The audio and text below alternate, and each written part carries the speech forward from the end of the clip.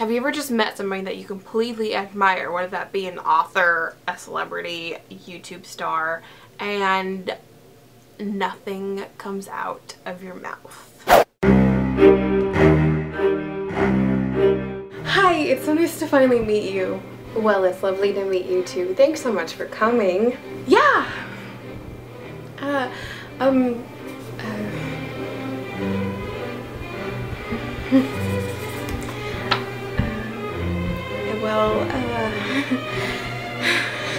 Help me.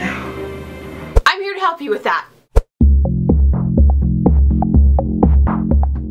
I've been getting a lot of questions about how you interact with celebrities because I gave you guys tips on what to do at events and how to present yourself, but I never actually told you what you should do when you just shut down. I live in Southern California and I'm in and out of LA a lot of times for my work that I do with Page to Premiere, so I don't necessarily do these things as fans anymore, but I was a huge fangirl for Twilight. Like, Twilight hit at the exact age for me and I just did everything that I could. I've been a fangirl and I've witnessed fangirling or fanboying, and I've not been able to talk to people or celebrities even when it's my job to do that. So hopefully some of these tips will help you and you guys will remember these when you go up and you meet someone that you really, really adore.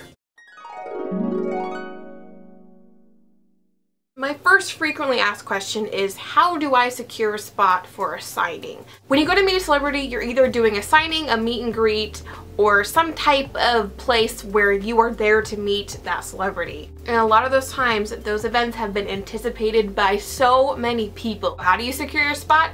You get there early. I mean, that's a given, right? I don't think anyone has been awarded a pass or a good job if you get there late. This might mean that you have to get there like at 4 o'clock in the morning, or you might have to camp out for 5 days. I did that for Twilight. Now, there are those events where you pay to get a signature or a photo with somebody, and that is probably where you're most likely going to meet a celebrity that you adore. When it comes to first come first serve situations, you have to get there early. If you aren't there early, be prepared to be disappointed, because a lot of these times these events have cutoffs, and if you don't make it inside that like first 500, then you aren't going to meet them.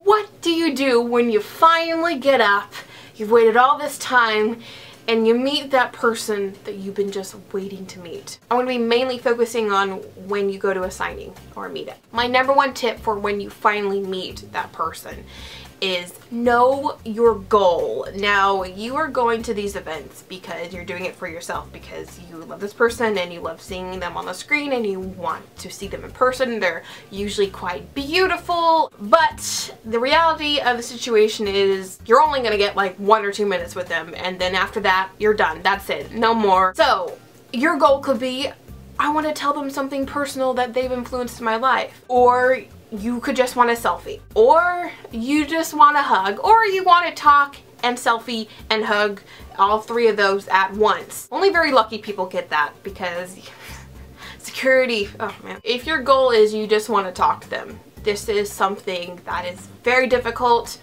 for a lot of people. You're in a weird situation. You know all about that person and they know nothing about you. If you are going to meet an actor, or if you're going to meet a YouTuber, because YouTubers nowadays are pretty much celebrities. Now, to prevent you from just blanking out, just speak to them. Like, say something. It might be embarrassing, but it's better than not saying anything. Let's be real here. Celebrities are not normal people. No matter how much tabloids like to say, oh, look at these celebrities doing normal things, they really aren't. Their lives are out there for all of us to pick apart.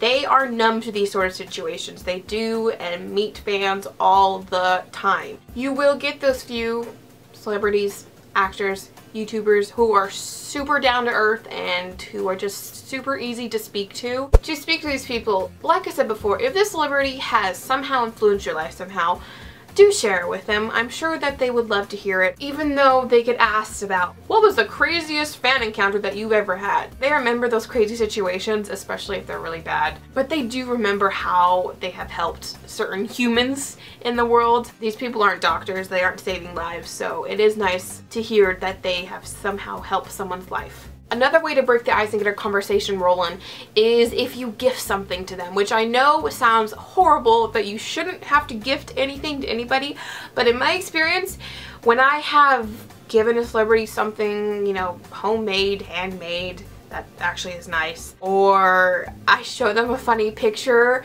it usually gets the best reaction out of them, and it usually makes for a great story. All you're doing at these events is making memories and retelling stories. They aren't the most satisfying situations, but they'll make for a happy memory and something that you can look back and giggle on.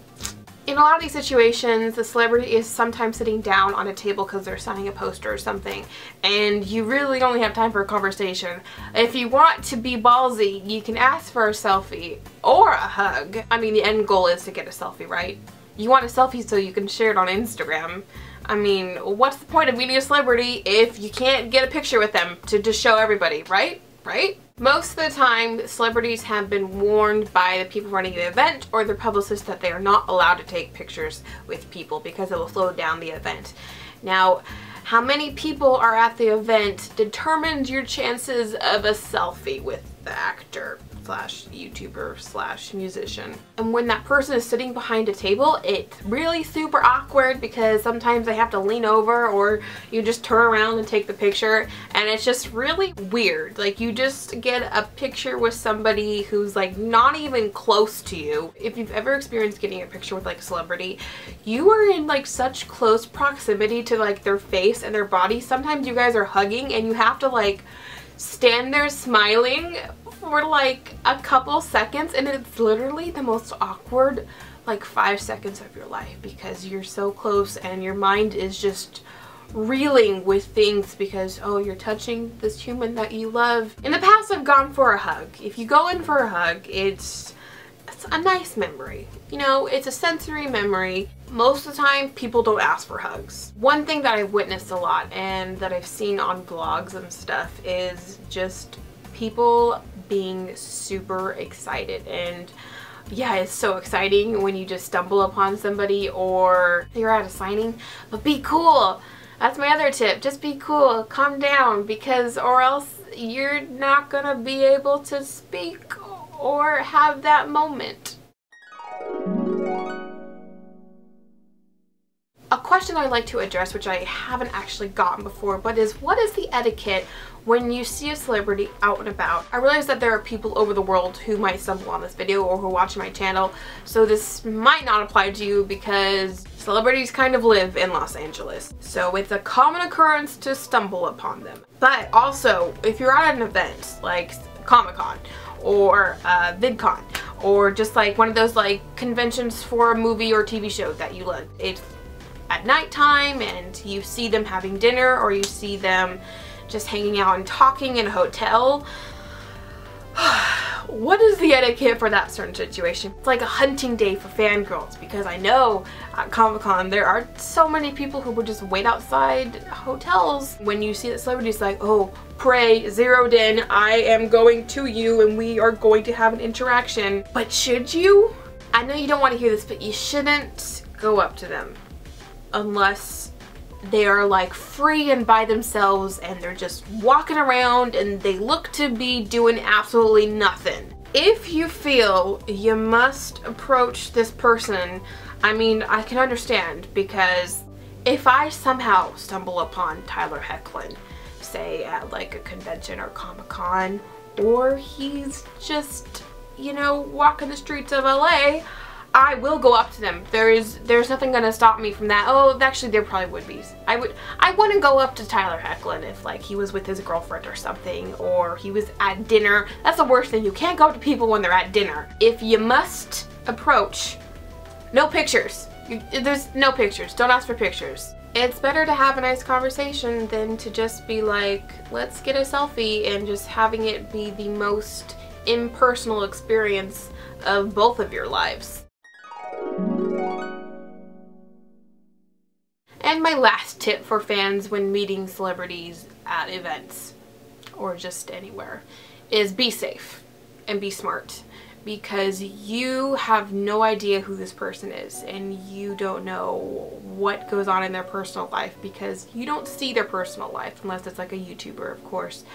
But even YouTubers edit out what they don't want you to see and what their intentions are. If you are underage and someone over 18 asks for your cell phone number or asks to hang out privately, you be smart and you don't get yourself in that situation. You say no. And to prevent yourself from getting in those situations, bring an adult with you if you're underage. If you're overage, go with friends, because no one wants to do these things alone, and it's much safer going to these events with a group of people. Recent events here on YouTube has made me look at celebrity culture a lot differently and the people behind the cameras. I thank God for protecting me all through my years of being a crazy Twilight fan, because I seriously could have done something so stupid. I'm so happy that he was protecting me all through those years, and I'm so happy that I had adults in my life who cared about me and who watched over me. Have fun at signings. You're gonna get disappointed. It's not going to be the most amazing thing that has ever happened in your life, because you'll have a lot more amazing things to come.